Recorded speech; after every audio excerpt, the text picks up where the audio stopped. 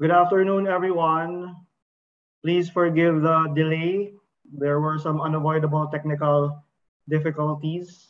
Welcome to our session on opportunities and challenges in digital transformation, digital literacy and inclusivity, and data privacy. I'm Dr. Rafael A. Guerrero, the Dean of the School of Science and Engineering and ERDT project leader of the Ateneo de Manila University. To maintain the flow of the program, I will now introduce all of our guest speakers before they make their presentations. Our first speaker on digital literacy is the Director of the DICT, ICT, Literacy and Competency Development Bureau. Attorney Alvin M. Navarro is the Assistant Secretary for Digital Capability and Transformation, facilitating the mission delivery of the ICT's 3 bureaus in charge of training, industry development, and government digital transformation. Educated at the University of the Philippines, he has close to 15 years of governance experience, having held positions in housing, finance, environment, justice, and intellectual property sectors. In the private space, before joining DICT, he has advised IT startups and enterprises on legal and strategic matters. Good afternoon, Attorney Navarro. Our second speaker will talk to us about digital inclusivity. He is the Executive Director of the Rizalino S. Navarro Policy Center for Competitiveness, Dr. Jamil Paulo S. Francisco. Dr. Francisco is an Associate Professor of Economics at the Asian Institute of Management. He currently serves as Interim School Head of the Stephen Zwelig Graduate School of Development Management. He is also the Executive Director of the EIM Rizalino S. Navarro Policy Center for Competitiveness. He served as Associate Dean of EIM from 2018 to 2021. As an Associate Professor of Economics, he teaches business economics, environmental scanning analysis, and Asian business systems for the MBA, Master in Development Management, Master of Entrepreneurship, and Executive Education programs. Prior to joining the AIM, Dr. Francisco was a lecturer at the Ateneo de Manila University.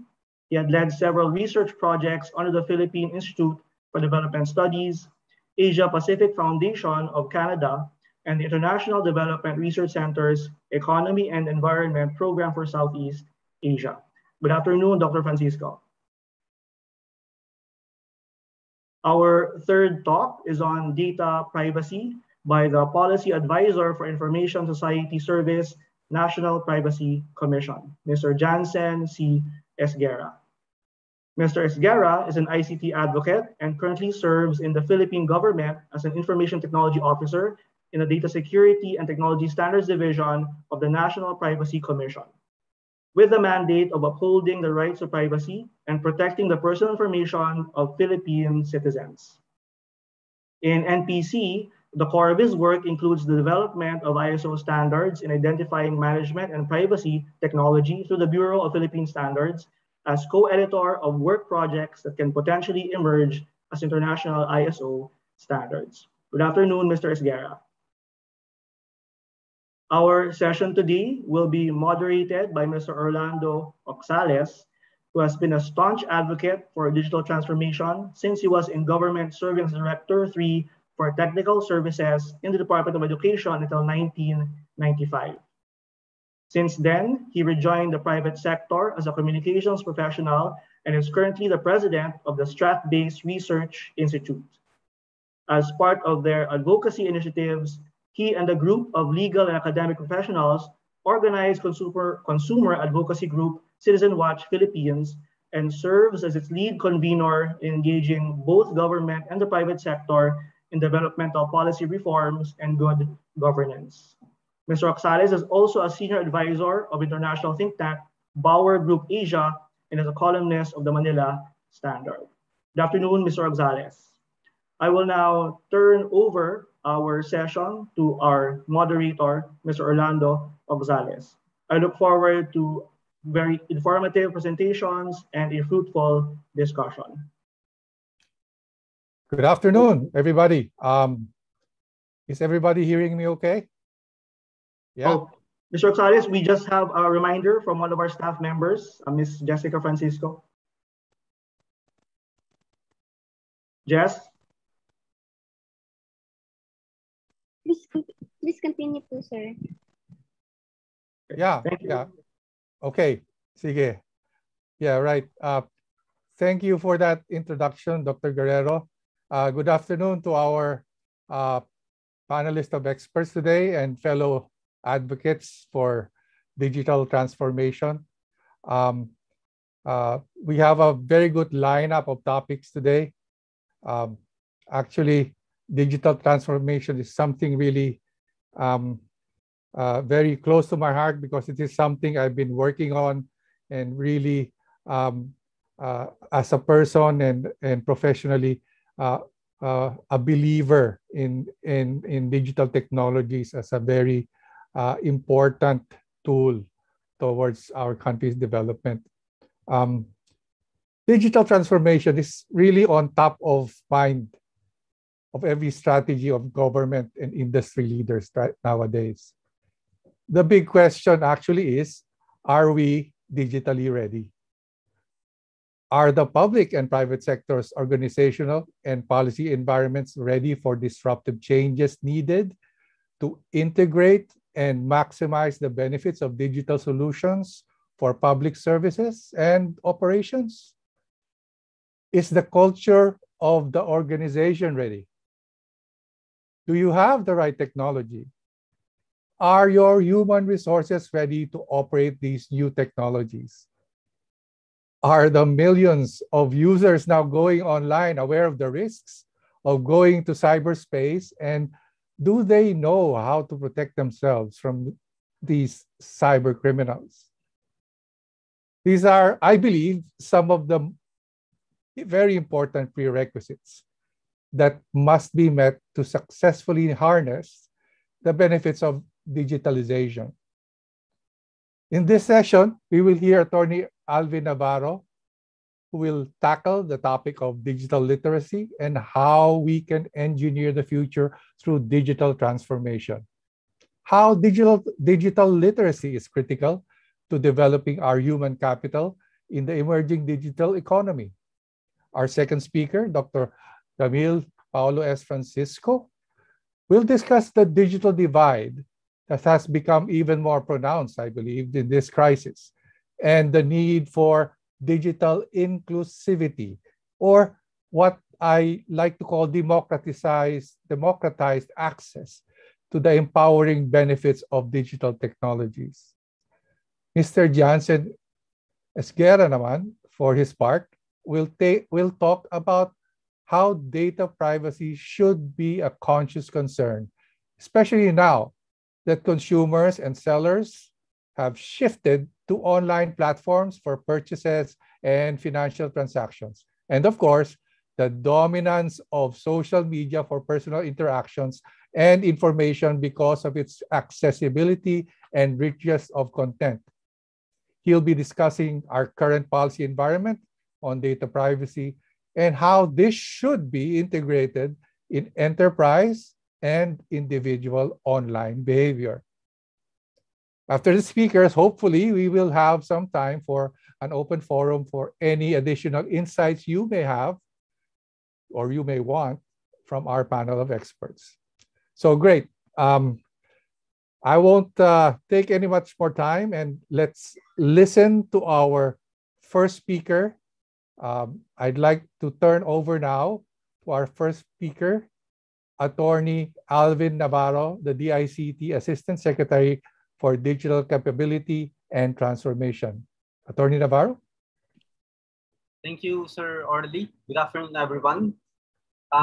Permission to share my screen, please.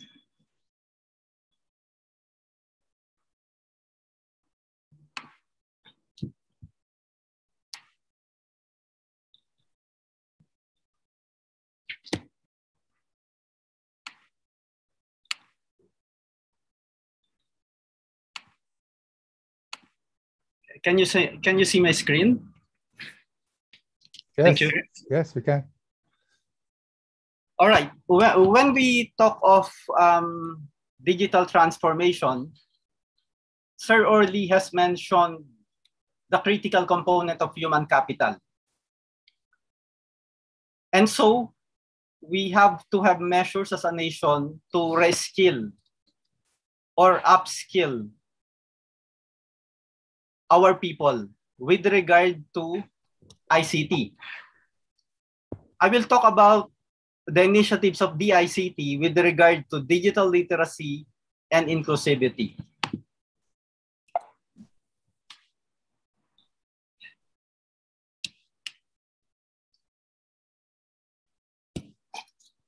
What were relatively ideas just before? Work from home, e-government services, online and blended learning, e-commerce, with the advent of the pandemic, suddenly entered our vocabulary of everyday lives. Now, this is the new normal for us. And how do we adapt to its exponential demands? At the ICT, we have adopted the CHIP framework to drive digital transformation. The CHIP stands for Connect, Harness, Innovate, and Protect. Obviously, the Connect requires the building of the digital infrastructure foundation of the country. Necessarily, it will involve the laying of fiber optics and making sure that there are wireless technologies. It's now being done. The harness part involves making an investment in digital education. This is where we will focus today, in skills and the digital jobs. The innovate part refers to expanding the digital government and business services. And finally, as we go closer into aggressively participating in the new global economy, new risks arise. That is why we have the component Protect. It seeks to mitigate the risks in a digital economy. Now, how do we harness human capital? The DICT has adopted a five-pronged approach. First, we seek to provide ICT training and certification for competitiveness. In the ICT training space, if before the method was face-to-face, right now we have shifted to developing massive open online courses, which targets to reach tens of thousands of public sector employees and at the same time, private individuals. We are also offering globally recognized ICT certifications. Now let's go to development of government chief information officers. Sadly, the government bureaucracy in its entirety cannot boast of ICT professionals who are part of executive and strategic team. Generally, they are seen as mere troubleshooters. Pag may problema, for example, yung equipment, saka sila maaalala.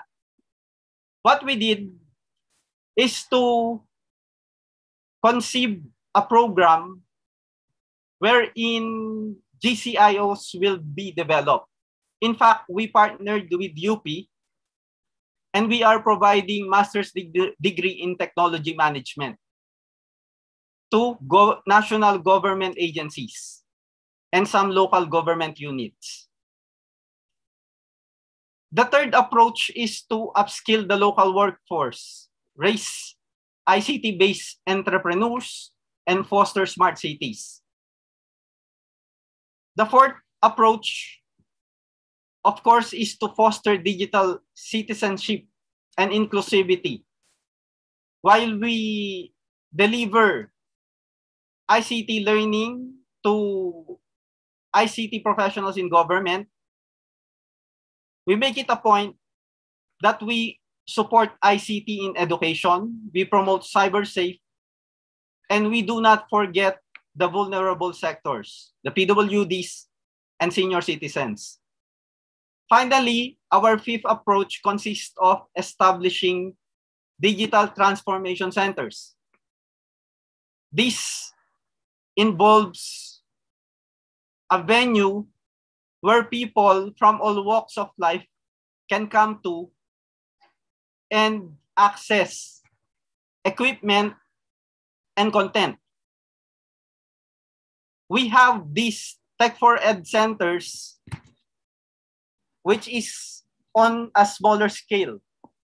The Digital Transformation Center, in partnership with the International Telecommunications Union, have also innovation hubs to support ICT-based entrepreneurship ecosystem.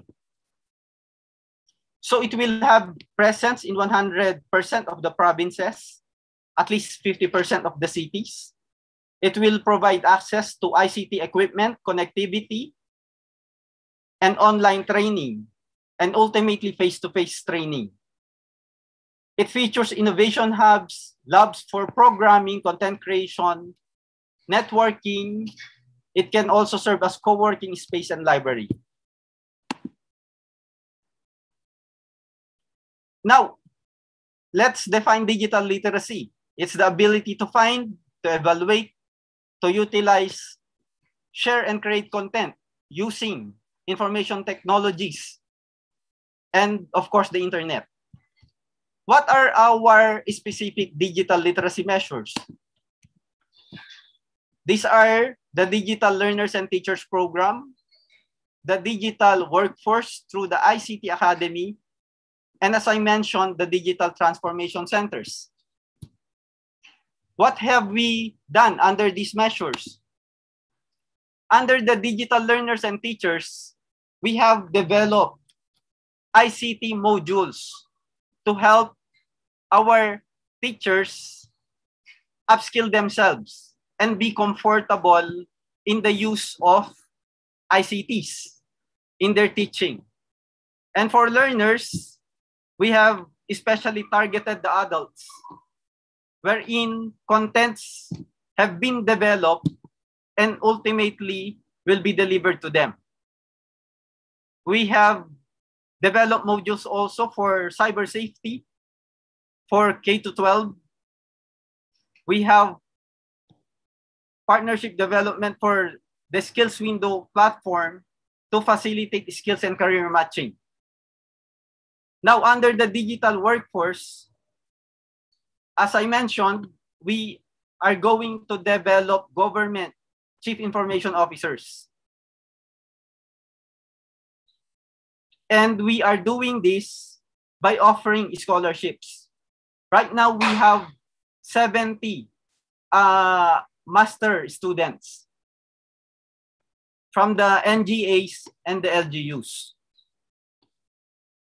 Of course, we are expanding courses to include information security, cybersec, emerging and transformative technologies. Under the DTCs, we are upgrading about 2,000 operational Tech for Ed centers, which will mushroom all over the Philippines. Now that is the end of my presentation. Maraming salamat po sa inyo. Back to you, Sir Ordi.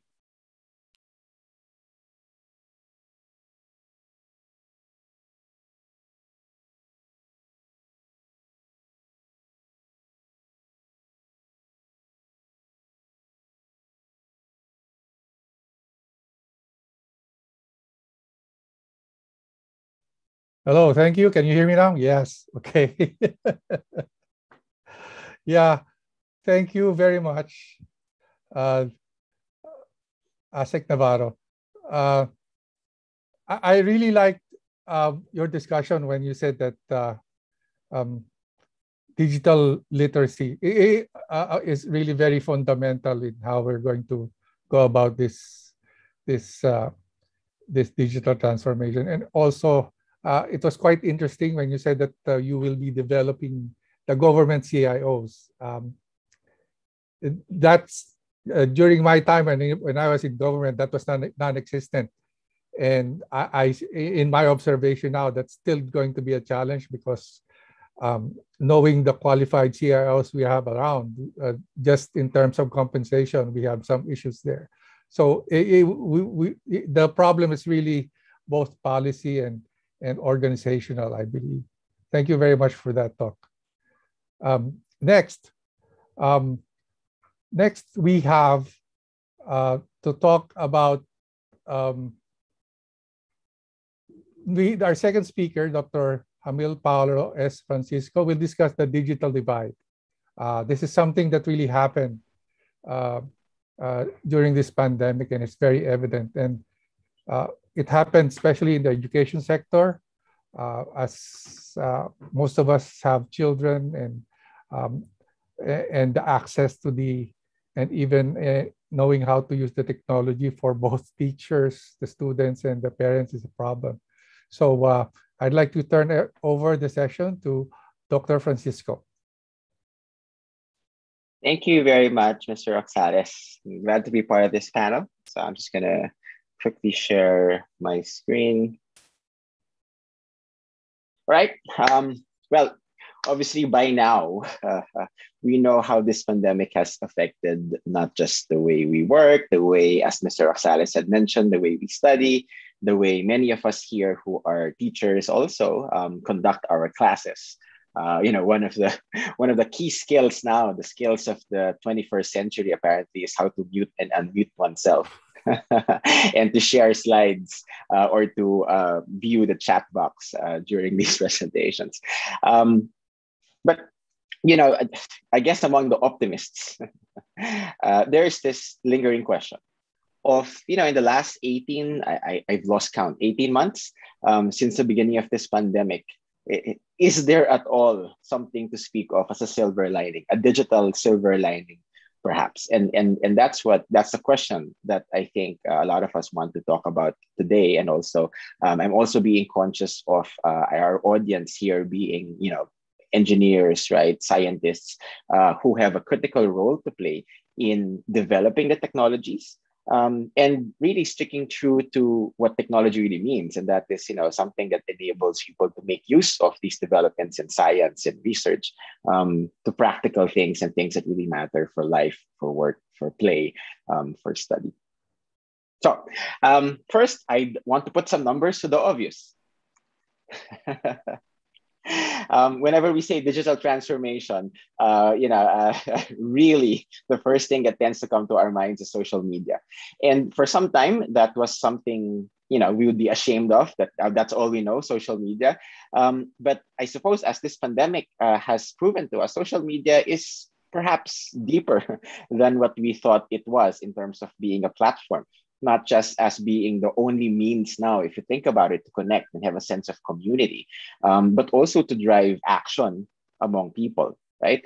But social media has also proven itself to be a very important platform for e-commerce, whether for the actual transactions of e-commerce or simply the providing of information as to the options available through e-commerce. So having said that, I think this is stating the obvious.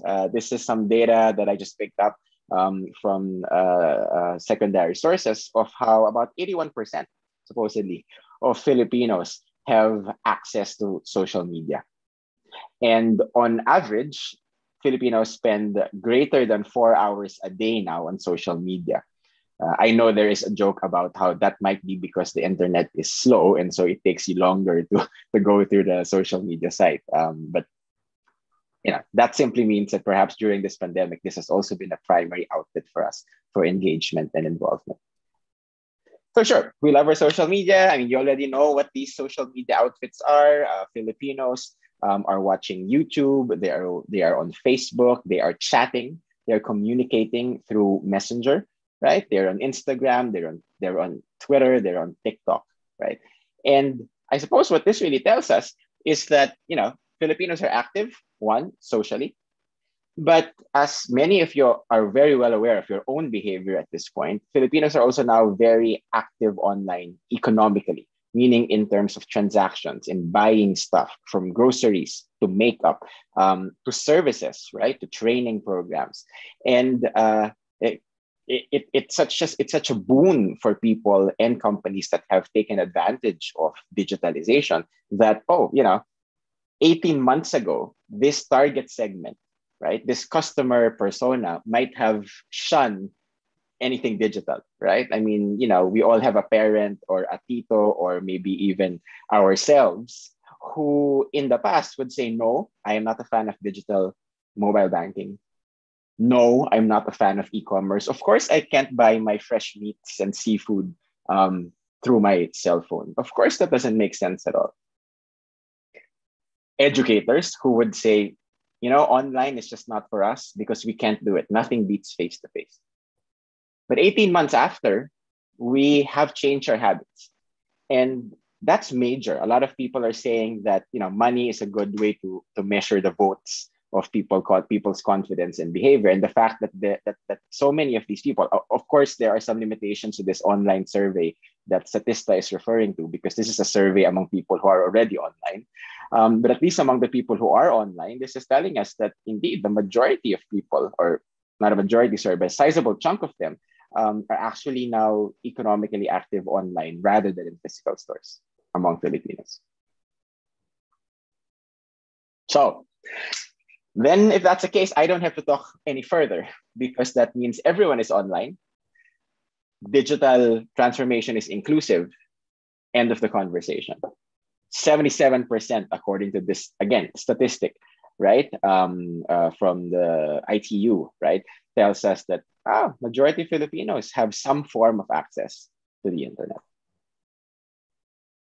Now, on paper, we know that digital inclusion or access to the internet can mean so many of these things for Filipinos. Information, news, what's going on, right?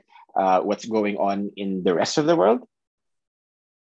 Entertainment, right? And I'm not even going to speak now about broadcast television, but with the choices, being less than it was before, then sources of entertainment have also been online. But something also which perhaps warrants a little bit more attention also is how the online environment has also become a platform for political action and civic engagement. We've seen this among our kids, our youth, right? Who in the past, were politically agnostic, if you want, and now say what we want about how people are just active online but not in real life. I anecdotally, I've seen people who've come out, registered, who've done their civic duties precisely because of the political action and movement that's happening online. And of course, e-commerce, right? So many small businesses would swear that they would have gone out of business if not for e-commerce. And I'm not just talking about your marketplaces, Shopee, Lazada, but also, just being able to connect with potential customers, whether on instant messaging apps, right? Or even just getting, deliveries through many of our new delivery services. Now, again, if anything, fine. And I'm glad that ASEC Navarro is also here. We have government, the ICT, we have different local governments as well that have accelerated their efforts in e-governance. So we've seen this, and we've seen how digital inclusion can mean a lot for Filipinos. But in my view, we're really just scratching the surface, because again, on paper, the potential is huge. And I'm going to start with economic participation right away there. Because in this world of lockdowns, where we are not able to physically go out, or even if we are allowed to, if we don't have the confidence to go out because we're afraid of the virus, then the only alternative does seem to be digital. And judging as well from the number of people who have gone through, they put up their new sushi bake businesses, or all of these, home kitchen businesses, that anecdotally, there's so many entrepreneurship opportunities which seem to be opened up because of going digital. Of course, we can't also not talk about digital payments. And again, if you just simply look at the numbers, you will look at the numbers of PayMaya, GCash, and all of these other outfits. You have a huge acceleration. Trends which they believe would have happened only 5 or 8 years down the line have happened all of a sudden in the first 5 or 8 months of this pandemic. So it seems that there's a lot you can do. And many Filipinos, businesses, government has appreciated this fact that we can do so much if we actually transform digitally. But I'd also want us to knock ourselves in the head and really ask the question, sure, the pandemic has changed a lot of our digital habits.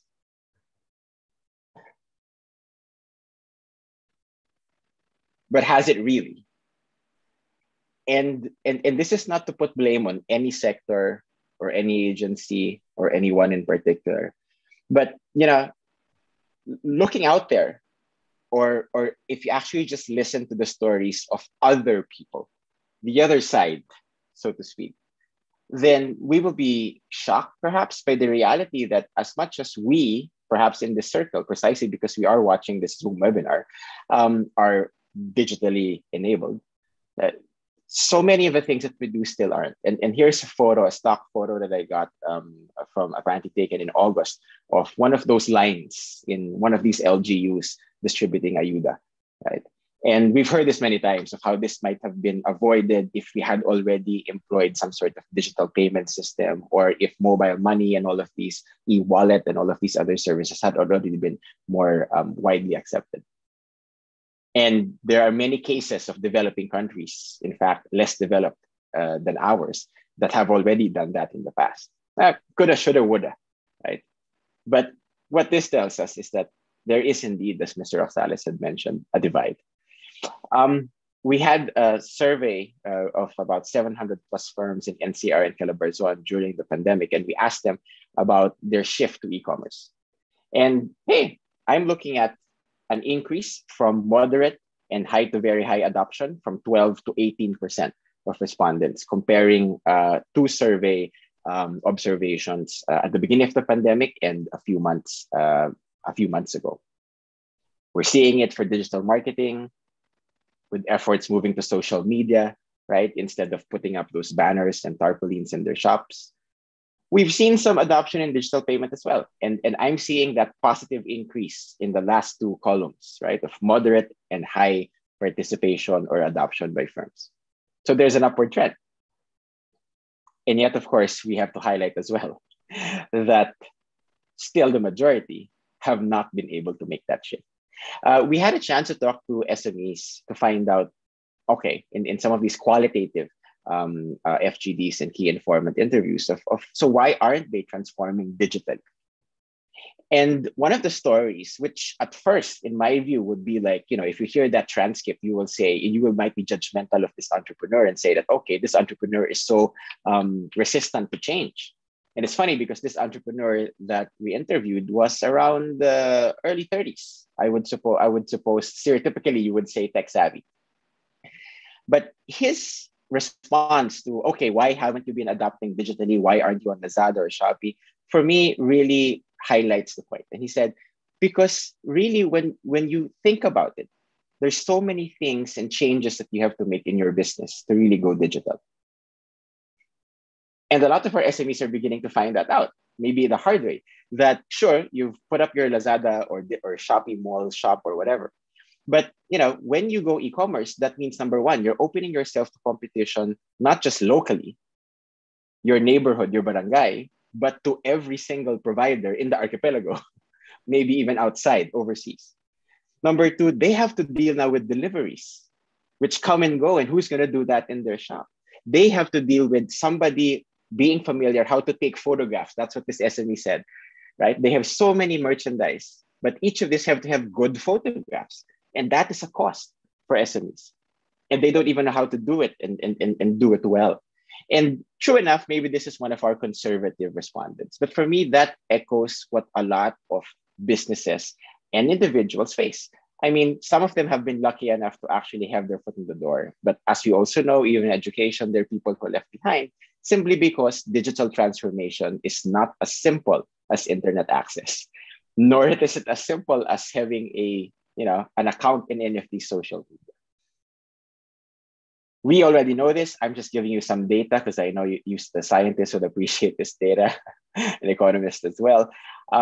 This is showing a general trend. There's an increase in digital access from 2006 to 2019, but the gap between NCR and the rest of Luzon, and Visayas and Mindanao is there. And again, we also see that in terms of how this digital divide does reflect the wealth gaps across our regions.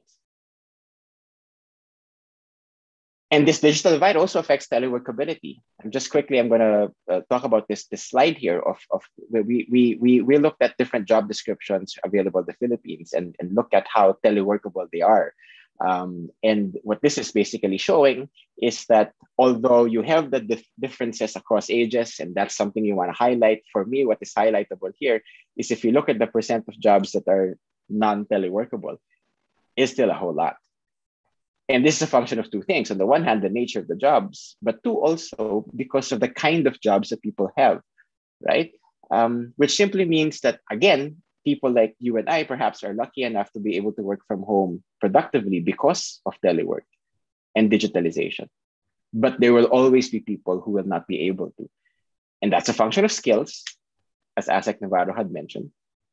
Sure, greater education will probably land you a job that is teleworkable. And that's what this 43% tells us versus the 15, 7, and 4% of lower degrees or not being able to get a college degree. But it still also tells us that even people among college graduates are in jobs which are not easily teleworkable. And if you add the lens of income, again, it highlights how telework, which is one of our new signs or descriptors of digital transformation, still not available to those economically vulnerable. And I'm going to end soon. I'm saying that opportunities abound. We keep talking opportunistically about how we need to develop and create a new, better normal for everyone, for proactive e-government, for citizen engagement, for creating a more level playing field. It's that one chance for small business to go head to head with a big business when they go to e-commerce, access to markets, access to resources, and all of this. But support is needed for those lagging behind, and there's a lot of this. We always speak of a digital ecosystem. And for me, these are three important areas that we have to work with if we truly want digital inclusion. It's not just a matter of getting prices low enough so that everyone has mobile access and digital access or internet access. It's not just a matter of laying down our broadband infrastructure to make it literally available to everyone. But today, Apple had released, or just yesterday, they had launched a set of new Apple products that they've come up with. And it's always a favorite business case study of how Apple has created an ecosystem among its products, a phone, a watch, an iPad, iCloud services, right? iTunes, so that you will never leave. It's a walled garden. I want to use that same analogy, that in order for, just like you Apple fans there who feel like you cannot live without Apple, if we are really to take advantage of digital transformation, it has to be an ecosystem approach. Everything has to move together, the hardware and the software. And that's where intelligence comes in, the digital skills we're talking about, and the mindset and willingness to think. Because when you digitally transform, it isn't just signing up for a cloud service. It is about how to change the business practices you do and the institutions necessary to make that happen. I'm going to end with this example in the education sector. In July this year, Harvard Business School and MIT announced the sale of Harvard Business School and MIT's edX platform, which is their internet education edtech platform. It was sold by about $800 million to an edtech firm. And what does that represent? That represents that it seems that the money is going to edtech. And that EdTech means that that's a transformation in the way we do education. Not all schools and universities have the same endowments as the Harvards and MITs of the world that can afford on-campus facilities, expensive academic theaters, and all of that. And online is the next solution that could possibly make the access to education easier for everyone. But is it an easy transformation? No, we're finding it the hard way, even in the Philippines. Is it cheap? Maybe not. But is it worth the effort? Well, if our problem had always been we have too few teachers for our students, we don't have the money to build classrooms, then perhaps a digital solution is the only solution to really bring development to the farthest reach of the archipelago. So I'll end with that. Thank you very much. I think I did go over time about 2 minutes, being mindful of that, Mr. Rosales. But thank you very much for your patience. I'd be glad to join the forum later on. Thank you. Thank you very much, Dr. Francisco. Yeah. He really illustrated the topic about the situation. There is a digital divide, and really to address it, the infrastructure problem is just, for me, it's probably the easiest step, because infrastructure is there. All it needs is investment and to get it out there. And the second one would probably, I believe, is more challenging, is the intelligence. With the devices and the technology we have, it's really being able to educate our population to be able to wield that technology. I totally agree with your ecosystem approach. It cannot be, as you said, you gave an example about Apple. Well, I'm not an Apple guy. Ecosystem approach is really the best way to go, because the nature, you're right when you were starting to talk about how different situations are for different people and how different it should be handled. It really illustrates the big challenge of how we should go about this inclusivity in terms of digitalization. And that very interesting last point about education, about investments going to EdTech, is also very interesting, which I hope you can further discuss later. Yeah, great. Thank you for that. And for our next speaker, we have Mr. Jansen Esguera, the Policy Advisor for Information Society Service of the National Privacy Commission, who's going to talk about a very important topic, which is which we are all at risk. It's about data privacy, especially with the way we're instantly trusting these technologies online and going online like mad. This is something we should be wary about. So turning over to you, Mr. Sierra. Hi, Sir Orly. So thank you for that. May I confirm first if my audio is clear, or is there any background noise? It's all right. Okay. Permission to share my screen.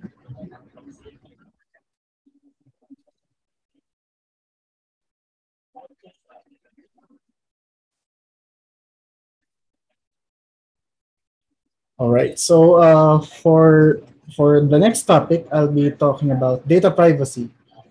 So yeah. So whenever we talk data privacy in the context of digital transformation, we always think that it's a double-edged sword, right? So we, as Professor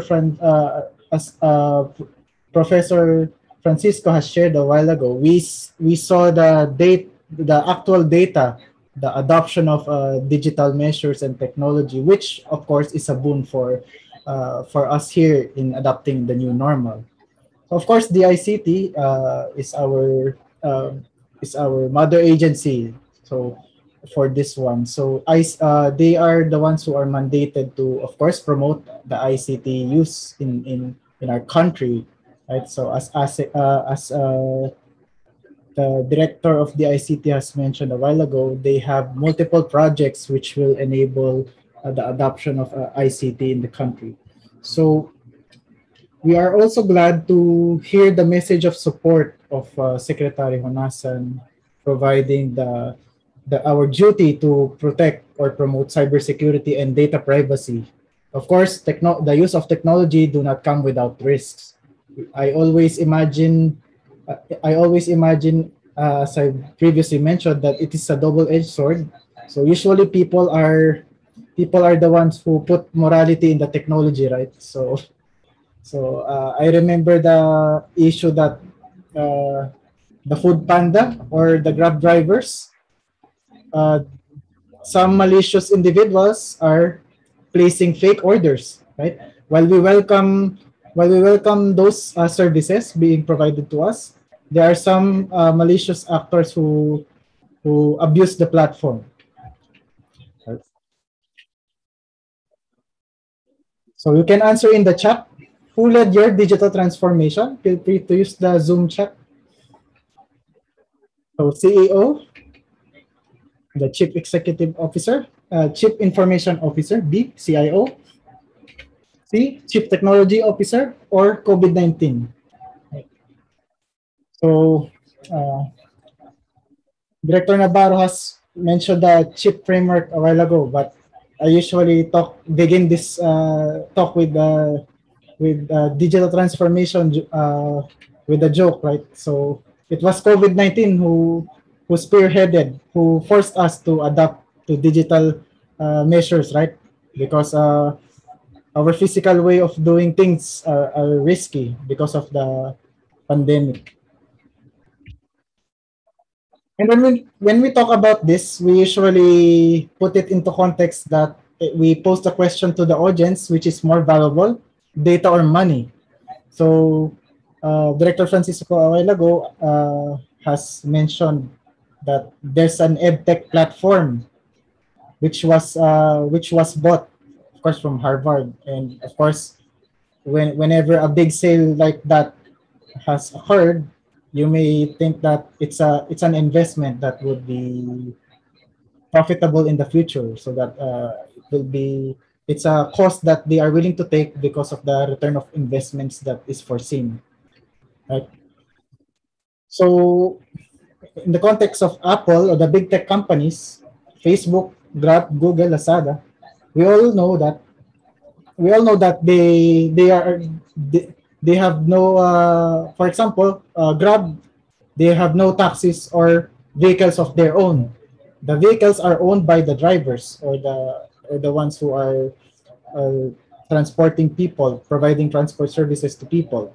Lazada just provided the platform. They do not have an own inventory, so it's a platform where sellers can post their products for selling. Google has initially they just provided an indexing of the of the files in the internet as a search engine. And Facebook has no content of their own. They provided just a platform. So the users are the one who are generating the pictures, the posts, the videos, right? So we all know that they have had a resounding success in the use of technology. So going back to the question, which is more valuable, data or money? I leave that question to you because usually they answer money, but of course, in the context of these companies, they had huge success and more money, right? Yeah. So yeah, data has been more important, and of course, technology is more. The use of technology is more apparent in this age, right? So data is the new oil. So we have previously had an industry revolution, right? So we're in the fourth industrial revolution as they had quoted. So where data will be the new oil. So yeah, in the context of the big tech companies a while ago. So when we talk about data privacy, there's the fact that there is no Tagalog or Filipino counterpart for this word. So this might be an alien concept to some, but of course, as the data has been presented a while ago, I saw social media use in the Philippines has been is more apparent, or we are once the text capital of the world, right? Because of our use of SMS. Now I think we can be. I saw a study that Philippines has the most average use of social media, average time spent on social media. So in that case, we are naturally open. Yeah. So privacy may be a foreign concept because this has been adopted from our European counterparts, right? So it just means that a freedom from intrusion to the private life or affairs of an individual, as defined in an ISO standard. So we also have this dissenting opinion of Justice Consuelo Linares Santiago versus the Director General of the NEDA before, where they define information privacy as the individual's ability to control the flow of information, overbalanced by legitimate public concerns. So when it is important to note that privacy is not always confidentiality or secrecy. So that's a domain of it. But it's important to note that control is the most important area of data privacy, where me as an individual, I have the control whether to post my picture, for example, on social media, or to select a few audience wherein I can control who can see my posts, right? So we have this 21st century law to protect, of course, 21st century threats. So we have data privacy. So Data Privacy Act of 2012 was signed and promulgated in 2012. So it's an act to protect personal information in information communication systems in the government and private sector. So not just only information in communication systems, this may also include the pen and paper processing. Right? So in this case, the National Privacy Commission, the government agency mandated to implement this law, is created. So it's always a balance. So when we say data privacy, it's declared in its declaration of policy that it balances the duties of the state to protect the individual right to privacy and the free flow of information towards innovation and growth. Of course, it was acknowledged that ICT has a fundamental role in nation building, right? So just because it has a certain technology or a certain processing entails high risk doesn't mean we are not allowed to do it. So we always think of big technologies. We always balance it in a risk-based manner. So the right to privacy versus the free flow of information. So as we have mentioned a while ago, it's the right to be let alone as defined in ISO, and it's the individual's ability to control the flow of information. But we also have to balance it against public interests such as freedom of the press, for research and development, and the right to freedom of information. Right? So it's always a balancing act. So the scope of the data privacy, of course, when it concerns personal information, when a certain aggregate, or when an aggregate of information does not contain personal information, then it is beyond the scope of the Data Privacy Act. So we have these three main actors. The scope of the D3A is limited to processing of personal information. We have those who process personal information. We have the data subjects, whose personal information is processed, and we have the regulator, the government agency that regulates the processing of personal information.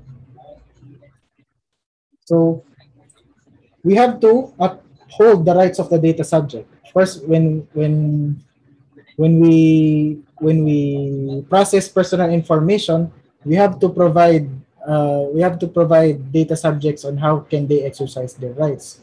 So if you notice, when companies update their privacy policies, they ask you to read and ask you to agree to their privacy policy so that they can adequately inform you of their processes.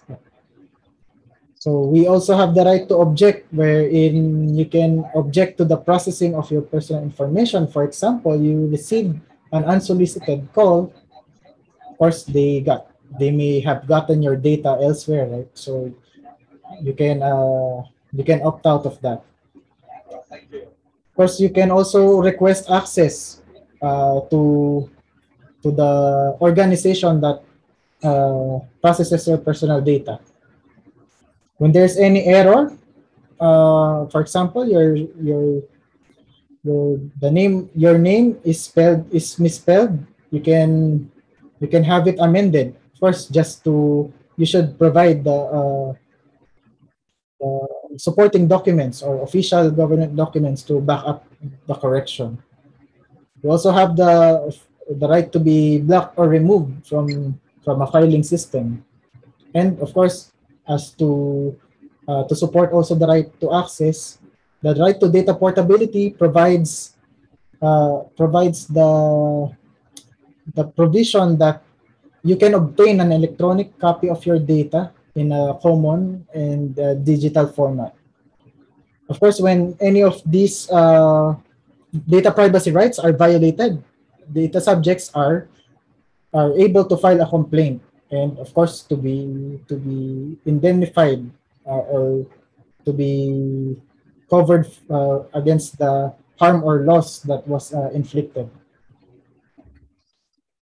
So as a review, this is the general data privacy principles. So the one who processes your personal information must demonstrate transparency. They should let you know on what is the extent of the processing of your personal information. They should have legitimate purpose. So one of the means by which they have the legitimate purpose is to get your consent. And of course, if there's a government mandate to do it, so they can process your personal information. For example, the Land Transportation Office processes our name, our blood type, our address, our age, of course, because they are mandated to provide a driver's license. Right? And of course, proportionality, we must not collect more than it is necessary. For example, one should not collect excessive or personal information that is not needed. And of course, when we talk about data privacy, this is usually the relationship between security and data privacy. So you cannot have privacy without security, but you can have security without privacy. So the security domain, of course, is the main concern of the information security domain is the protection of information. If there's no personal information, again, that's beyond the scope of data privacy. If an organization protects information in ICT, so that's cybersecurity.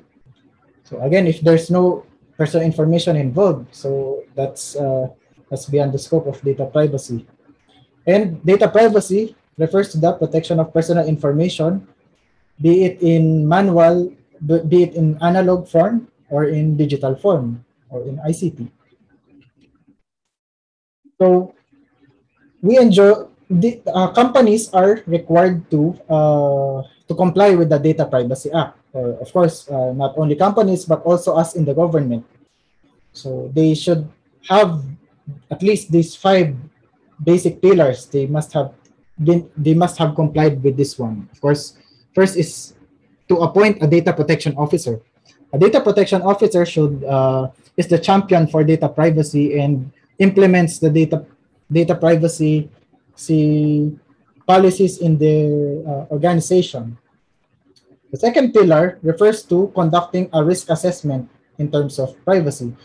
So ideally, before you roll out a program, a process, or a system, one should have taken into account your compliance to privacy and the risks that are inherent in the processing of personal information.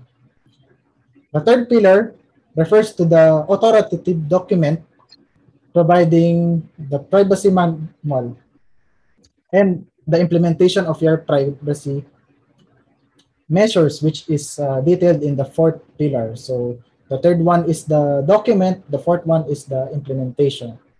And of course, the fifth pillar, uh, like like how we prepare for any disaster like earthquakes and fires, usually when we are when we when there's a breach in data privacy, when our system are hacked, we cannot control that incident from happening, but of course we can have proactive steps in responding to it. So it's important to exercise the breach procedures. So I recall we did a tabletop exercise. So the tabletop exercise was is a good simulation in creating a fictional data breach wherein you can test your breach procedures. So for example, if we do not have data privacy in our if this concept is alien to us, they will have they may be abuses in sharing our personal information. For example, Maria Ozawa is a celebrity. So she is a famous celebrity, and she slammed the TNV drivers for stalking and sharing her personal number. Of course, she got unsolicited messages and calls, right? So because of the sharing of her mobile number. Another proud moment wherein a teacher who just passed the licensure exam for teachers posted his or her PRC ID online. So unknowingly, that ID was used to apply for a debt. So maybe one of his friends in social media did it, right? So that's we should be mindful of this our posting of personal information. For example, unknowingly he accumulated a total of 800,000 in salary loans, right? So wherein he was not aware, right? So his identity was stolen because of the posting of his PRC ID. So in closing, privacy is a key for technologies and protecting rights. So the National Privacy Commission supports the successful use of digital technologies and processing of personal data in a manner that is effective and preserves and protects the data privacy rights of individuals. So thank you for having me, and this ends my slides. Thank you. Thank you very much, our friend from National Privacy Commission. That was very important, sir, for give those insights. I'm actually very worried every time I order something either on a free market platform online, or sometimes even in some Viber groups, and you have to give all of this information by messaging, and really it's kind of worrying. And well, when you do those things, you get what you deserve. You get all of these calls, all of these unsolicited messages. I think, do we have some time for a few questions? Yes? So we'll open the floor for an open forum. We'll entertain a few questions, and please feel free to use the Q&A feature of Zoom. To start off, I'd like to ask our speakers. I believe Dr. Francisco had to go. Well, it is the reality of things. Sometimes your meetings are so tight you have to jump from one Zoom meeting to another. I'd like our remaining speakers to give us your insights.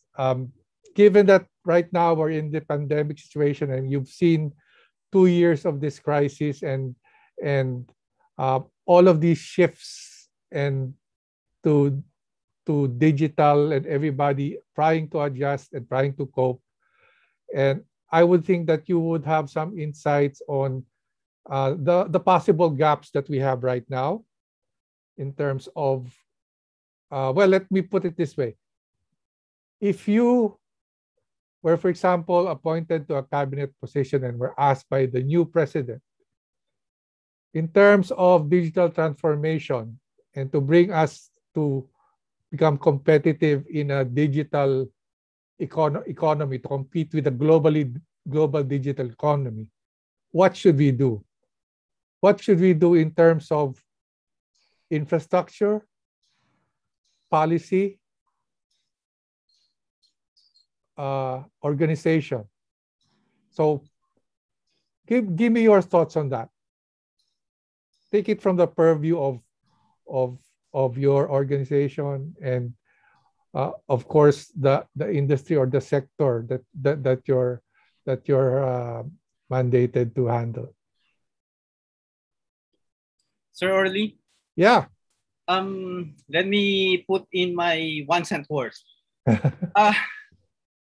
If I were to be asked as to what we should do with regard to infra, I think I would urge the president to treat our digital infra as if it is also our physical infrastructure. Because for many decades, we have neglected to build up our digital infra. And look where we are now. Even Vietnam is poised to be ahead of us. We have this legacy infra, and it's about time that we pour in the resources that we need to really build up our national broadband infra. That's one. Now, with regard to policy, first, let's talk about the data of each of the government agencies. Right now, the challenge is essentially government data is siloed, meaning we could not really have all of the systems of the government seamlessly talk to each other and come up with a way, for example, to synthesize our knowledge of what we have. It's about time that we have to make use of government data to really come up with a stable long-term plan. If other of our neighboring countries, for example, can put up a 30-year plan, a 40-year plan, I think it's about time that we do it, and those plans will have to be informed of the data that we have. Now, with regard to the organization, I will have to focus on the ICT team of each government agency. As I mentioned to you, and you know, right, that we do not have the CIOs worthy of the name. Of course, it's not their fault.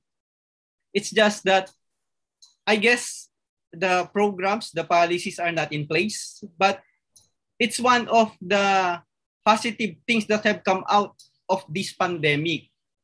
The ICT, the national ICT agenda has been brought to the fore of consciousness of the public. And not just the public, thankfully, also of our leaders. So we have to develop this. We have to develop a cadre of well-credentialed government CIOs that will drive our digital transformation. So I hope, well, that's my wish list. Yeah. Sir or Rolly. Yeah. Thank you, Attorney Navarro. Let's hear your insight, Mr. Esquera. Yes, I totally agree with Director Navarro. For example, when the infrastructure policy and organization must go hand in hand. For example, when we have a policy that mandates the boosting, for example, of the bandwidth or the internet connectivity in a nationwide scale, our infrastructure should keep up, right?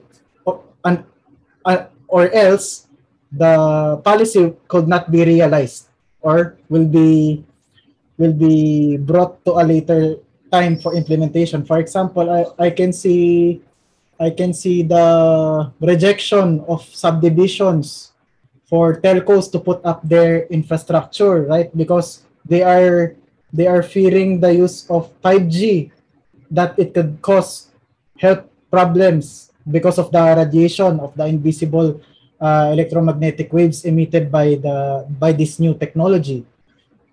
And of course, there's this policy that enables the common tower policy. So it's a sharing of infrastructure between these telcos, because we all know for the longest time we only have a duopoly of telcos, the Smart Group and the Globe Group. Now with the introduction of a new major player, first spearheaded by the DICT and the NTC, we hope to level the playing field. So in that example, both the ICT infrastructure and the policy should go hand in hand. For example, we have our national ID law, which was promulgated last 2018. So if there's a policy that can drive the use or the implementation of our national ID, then if our ICT systems or the implementer, which is the Philippine Statistics Authority, is not yet ready, then of course it can take a significant amount of time, but it can be realized. It is important that we have this common appreciation of ICT, that it can be used for good. Of course, laws are here to protect us. It should be checked and balanced accordingly. So that's all for me, Sir Orly. Yeah, thank you, Mr. Esquera. Thank you for that. Well taken. I'd like to go back to what was mentioned earlier regarding by ASEC Navarro regarding investing in digital infrastructure.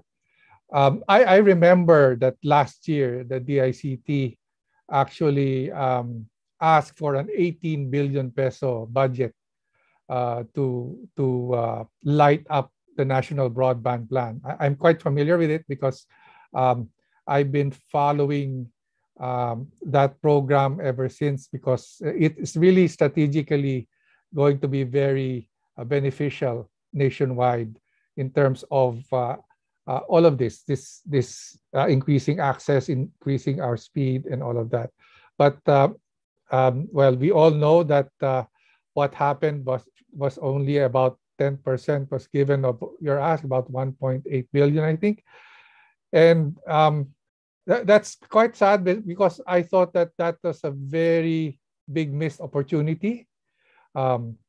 If we had done that, probably we would be more prepared with this pandemic.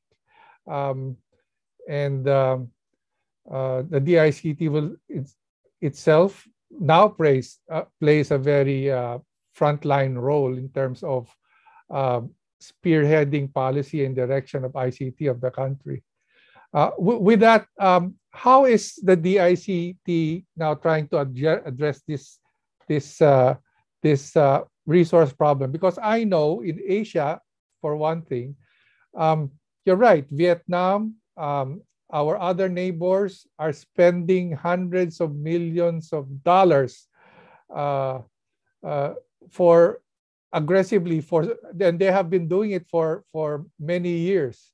And even those that have bandwidths that we can only dream of are still investing heavily on infrastructure. And unlike us here, it seems like it's the private sector or the telecommunications companies or the players here in the private sector doing all of this building, and almost no participation from government investment. Why do you think is that so? Or is that something that's being addressed now, especially now that it's budget season? How's that coming along? Well, first, sir, let me respond to what we're doing now, given the 2021 budget handed to us, right? We do recognize that it is inadequate. However, what we can do is to foster participation from the private sector and the local government units to take a more active role, for example, in building out their LGU broadband. Remember, the Mandanas ruling is going to put a lot of resources into the hands of the local government units. So we are going around the country, engaging the chief executive officers of the LGUs in dialogues and trying to persuade them that if you are going to spend in an infra, you might as well take into account building up your digital infra, the last mile infra. And of course, our commitment is to build the backbone, bring in cheap internet, at least for the government, and then try to encourage the build-up of regional rings that will bring connectivity bandwidth down to the last mile. Now, considering that, to respond to your second set of questions, it's budget season now, what we're doing. Of course, sir, we are pushing for a much bigger budget.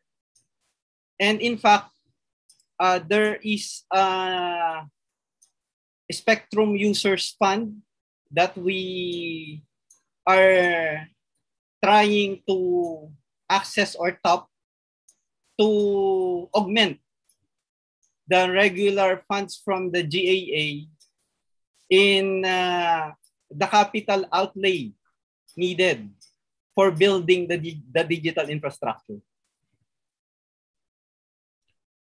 Great, thank you. I think we're just about running out of time, and we've covered a lot. Thank you very much. Thank you very much for that. We really appreciate your participation. I work with DICT very closely because Citizen Watch, we're actually partners of the Telecom Tower Watch project of the Secretary, and which we recently launched. And it's something that we hope will make a dent on our digital infrastructure backlog as we try to speed up things in terms of building. But yeah, I cannot really de-emphasize the need for government to do their part, because yes, we see all of these investments from the three telcos. They're very aggressive. I can give you that, and even international observers see that investments of the Philippines is really up there. But imagine if it could be complemented and really synced all of these building plans and investments with government funds. That would really shorten the timeline of our gap. And that addresses a lot of it. The first step really is infrastructure, the very first step.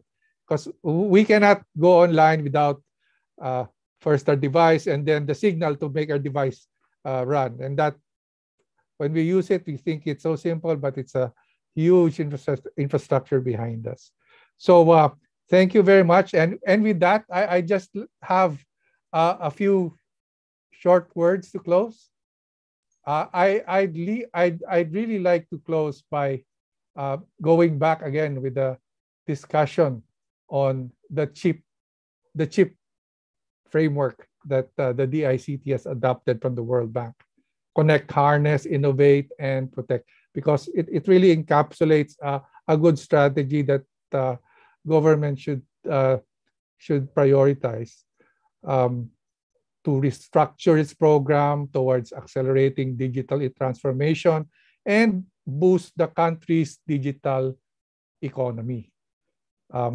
According to the DICT's recent statement that I monitored just a few months ago, I believe, Connect, or the component, is focused on building digital infrastructure by firstly establishing a connection to the world through international cable landing stations, which I believe will be launched in a couple of weeks.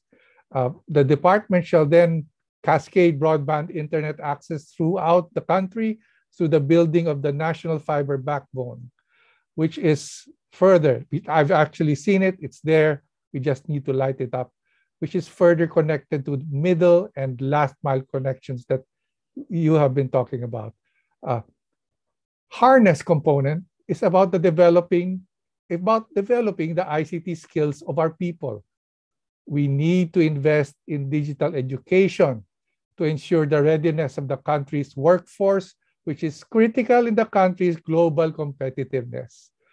Considering the problem of the education sector that we've been discussing, made worse by this crisis, we read in the papers now there's an educational crisis because of this digital divide and difficulty to shift. I believe that this part may prove to be the most challenging indeed, because it's no longer just about buying and installing devices. It's about changing a mindset, changing the paradigm of every individual, our managers, our administrators, our leaders, our policymakers. This, I think, in so many levels, is a very challenging task. Innovation is really the forte of the private sector. It's a component, and it focuses on the continuous digitalization and integration of government and business services online pursuant to the Ease of Doing Business and Efficient Government Service Delivery Act of 2018, where hopefully LGUs and the government agencies must streamline their bureaucratic processes and business operations using appropriate cloud-based solutions. And last but equally important is protect. And that's where our friend from NPC comes in. A component which focuses on cybersecurity and data privacy, which are real risks that every netizen, and especially public and private enterprises, must take very seriously. We only worry about this when it's too late, when we become victims. And that's the time we start worrying and start becoming aware. This chip framework is a good approach that both government and the private sector can apply in their digital transformation journey. To be digital ready so we can, as individuals, as an enterprise, as an industry, and as a nation, compete in a fast-paced and continuously evolving digital world, we will need a drastic paradigm shift from the high-friction, hard-copy, analog system of doing business to the light-speed, ultra-dynamic digital solutions that sets no boundaries for innovation.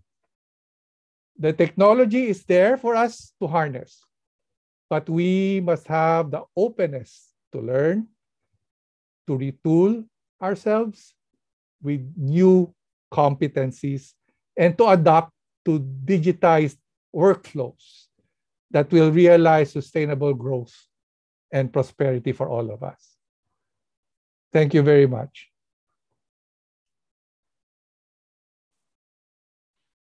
Thank you very much, Mr. Oxales. And I am joined by everyone in thanking you for the effective moderation of this session. I also wish to thank our speakers, Attorney Navarro, Mr. Esguerra, and Dr. Francisco, for sharing information and analysis on data privacy, data inclusivity, and data literacy. A better understanding of these topics and the effective implementation of policies related to these matters will be essential